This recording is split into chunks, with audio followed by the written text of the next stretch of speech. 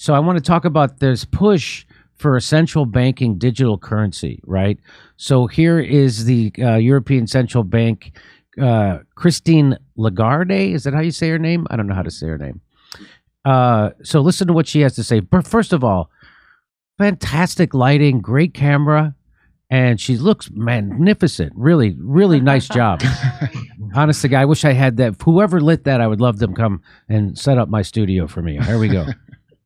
Where do we stand? We central bankers, we have been operating as a monetary anchor in relation to the commercial banks and the private money.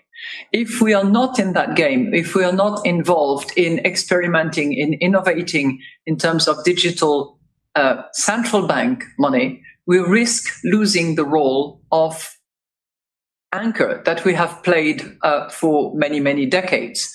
And we have historical examples of period where the central bank monetary anchor was not there, and that precipitated crisis after crisis. That certainly was the case at the time of the free banking in the 19th century. Do we want to go back to those days? Probably not. I would say certainly not from our vantage point. As a result, she acts like there are. First of all, it's hilarious that she acts like we've solved the banking crisis problem. Doesn't the current system cause that as well? Every couple of years, it seems like there's a new banking meltdown. We just had to bail out 3 of our biggest banks just the last couple of months here in the United States. So this idea that they're the calming factor or the stabilizing factor, or if there is, as if there is a stabilizing factor in banking. All right, let's go a little bit. That's what's crazy. All right, hang on. Which we have to respond to the demand for those digital payments in order to maintain the role of anchor that we have been playing regularly. So now here's what she, without that beautiful lighting, here we are. Here's what she's really saying. Now we have in Europe this threshold. Above 1,000 euros, you cannot pay cash. If you do, you are on the gray market. So you take your risk. You get caught, you are fined, or you go in jail. So you go to jail. So what in the... So let me bring in the gentleman from the Duran. This all seems very scary to me. So what she just said from the central bank is that they're going to institute a system where if you spend... You can't use cash. And if you do use cash, that's going to be against the law, and you're going to get fined or put in prison because they want to be able to track every purchase that you make. Is this scary to you, both of you? Well, of course, it's extremely scary because it actually isn't really what central banking is supposed to be about. Central banking is about regulating the monetary system. I mean, this is the theory, it's not the practice. But the theory is you regulate the monetary system in order to facilitate, in order to benefit the economy. Now, what has that got to do with tracking every single spend that people make? It's not about that. It's really central banks operating as an arm of the surveillance state. That there is no other reason to do this than to do it in that way. And that's essentially what Lagarde is telling us. She talks about, comes up with all kinds of pieces of cod history about the 19th century and what happened then, and as if that had any relevance to the realities of today's world. But it's all done in order to, and suggesting that there's a huge demand for digital currencies. Demand from whom exactly?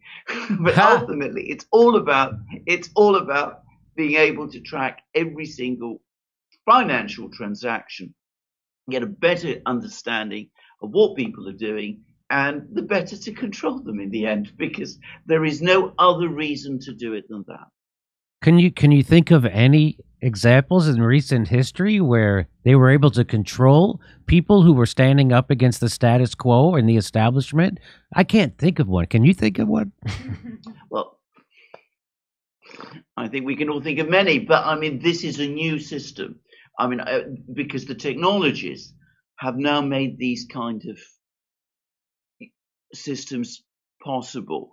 I mean, up to recently, governments couldn't track money flows in this kind of minute way that Lagarde would like us would like governments, and ultimately governments, I can say, just not just governments, but the powers that be, the deep states, the apparatuses, and all that. They now have the means to do that, and of course, economic life, uses of money is absolutely essential for everybody in the way that we live our lives. We can't function in our modern economies without money. So if they could control our money to that extent, if they could switch it, presumably, if it's digital, they could switch it off. Alex is more of an expert on these things than I am. But, that seems to me where all this is heading, or at least where they would like it to go. Yeah. Whether they'll be successful is, of course, another thing. So when you say they could shut off your money. So if we go to a digital currency, what that means is that then the central bankers and the government and the establishment will be able to determine if you can pay your bills, if you can travel, if you can have money to put gas in your car to go. So they can, just like they did to the truckers in Canada. That was a scary moment for everybody here anyway at this show. That showed that government acting at the behest of corporate interests can strip you of your liberty, freedom to protest. All they have to do is say you're a terrorist, because in the United States, they passed a law. They got rid of habeas corpus, which meant you were able to get a speedy trial. And all they have to do is say that you are a terrorist. And like in DAPL, they said you were environmental terrorists. So, and then if you're using crypto, they can say you're a economic terrorist, and all they have to do is say you're a terrorist, and you don't have any rights, and they put you in jail, and they can shut down your bank account, and you're done. And that's the system we're moving into right now. And nobody's demanding this except the bankers and the establishment, right, Alex?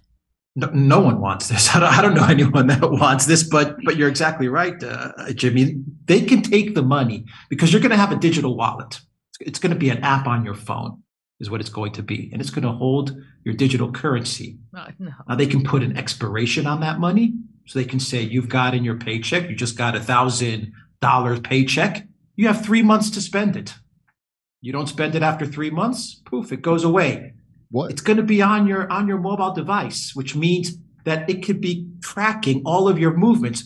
So you went to a protest downtown. Well, what were you doing at that protest downtown? Hmm. So I mean, the whole thing is going to track all your movements, all your spending. It can be time sensitive. It's complete control of the individual. And this is exactly what the European Union was built for. This is the purpose of something like the European Union. So here we had Whitney Webb on recently. She addressed this. She said this. Now we're reaching the end of the line, and essentially to avoid pitchforks at their door, we're being ushered into a paradigm of central bank digital currencies. Yes. And complete surveillance, so that people, when they figure out how screwed they've been, won't be able to do anything about it. It's coming to America. They already have a website set up for the digital currency. It's like FedNow or something like that. Or have you heard about that, Whitney? Yeah, FedNow launches in July. They claim it will make payments faster, and it has nothing to do with central bank digital currencies. Even though the vast majority of every country in the world is developing some sort of type of central bank digital currency, and the central bankers around the world have essentially admitted, whether it's Augustine Carson's head of the BIS or someone like Christine Lagarde, essentially saying that it's about control. It's not about money. It's about ending financial anonymity, being able to surveil every transaction where every dollar goes and is spent, and being able to control what people can and can't buy. And essentially, if you control the money to that extent, you can control what people can or can't do, where they can and can't go. I mean, the possibilities for them are really endless. But do we really want to give up all of that freedom to people that engage in extensive criminal activity and have for a long time and can, deceive the public? I mean, it's crazy. So here is that gentleman she was speaking about, Augustine Cartons, the general manager of the Bank of International Settlements. Listen to what he says. Our analysis on CBDC, in particular for the use of general use, we tend to establish the equivalence with cash, and there is a huge difference there. For example, in cash, we don't know, for example, who's using a $100 bill today. We don't know who is using a 1,000 peso bill today. A key difference with the CBDC is that central bank will have absolute control on the rules and regulations that will determine the use of that expression of central bank liability. And also, so he just said that the central bank will have full control over the way you're able to spend your money, and we will have the technology to enforce that. Those two issues are extremely important, and that makes a huge difference with respect to what cash is. Wait, is he for or against this? He's for it. So he it sounds like he's telling you the bad things about it. Yeah. Right? But yeah.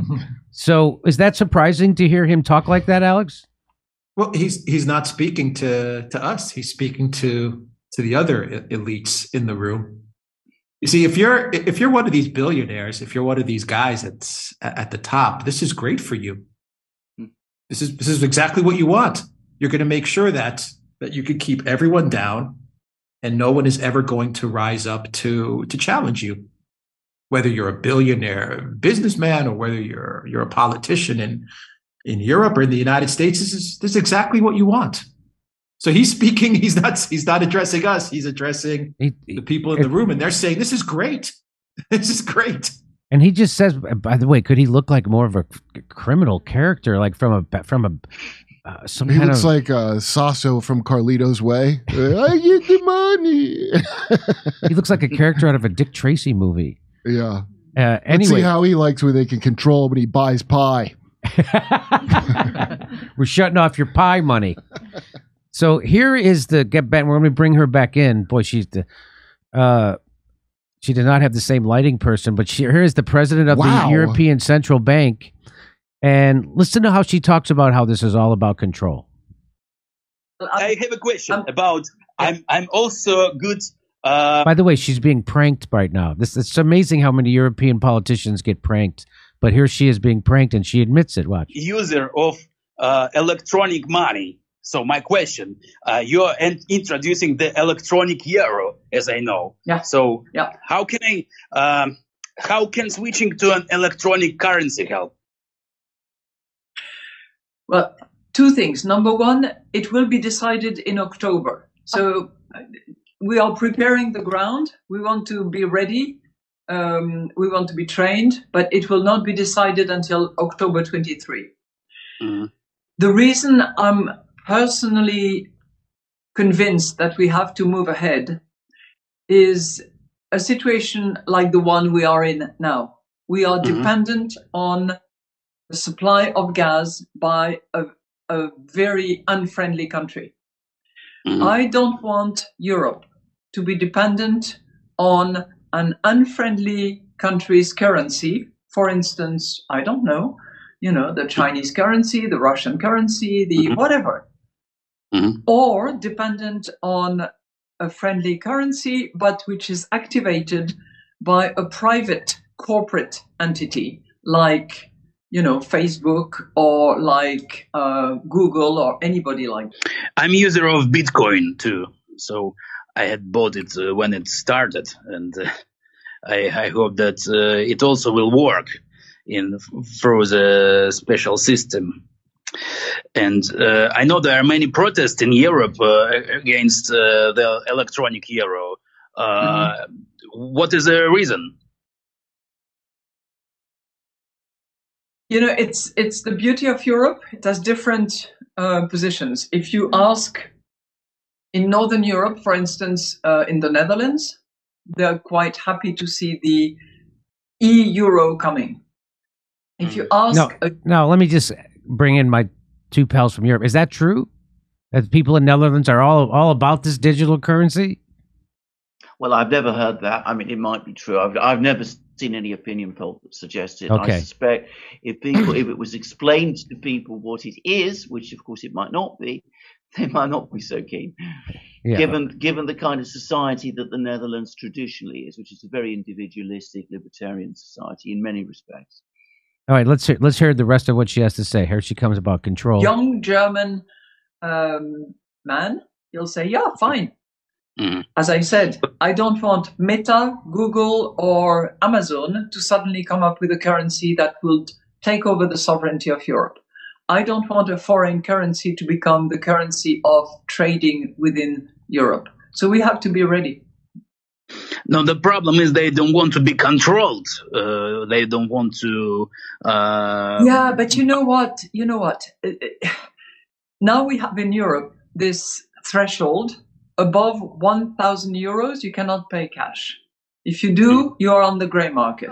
You take your risk. You get caught, you are fined, or you go in jail.